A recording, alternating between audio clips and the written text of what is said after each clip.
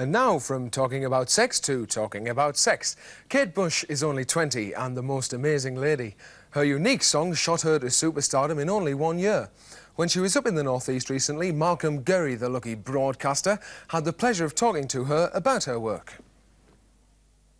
Most of the pop songs today are about sex, whether they say it obviously or not. I mean, it's been for years the subject is to write about boy meets girl. And, you know, that's the basics of it, and I think, you know, it's wonderful. Do you get very many, a lot of criticism as being sort of a sex symbol yourself?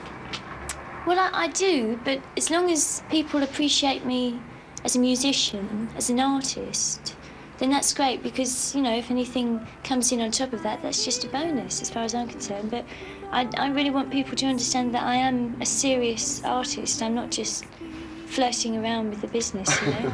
I do take it very seriously. Yeah. What about the imagery of some of the songs that you actually write about? I mean, does that come from personal experience or something you maybe just see in a film or a book you've read?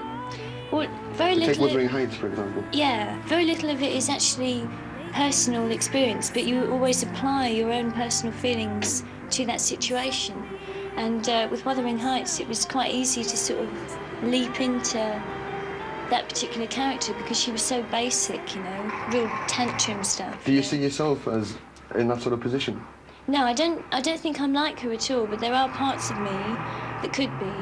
You know, like when you start getting a little bit irritable and that comes out in you. But I think that's the great thing about all people. They have hundreds of different people inside them that now and again pop up and go, you know what I mean? And you think, I've never seen that one before, but it's incredible. Rock music is sort of notorious for its casualties, isn't it? Having had a year of it now, do you think there is a danger there?